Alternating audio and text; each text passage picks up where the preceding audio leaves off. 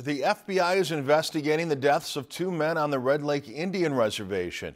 FBI spokesman Michael Kolstad declined to provide any other details about the deaths of 26-year-old Dustin Barrett and 32-year-old James Rojas III, both from the Red Lake area. Authorities say they died on Sunday. If you enjoyed this segment of Lakeland News, please consider making a tax-deductible contribution to Lakeland PBS.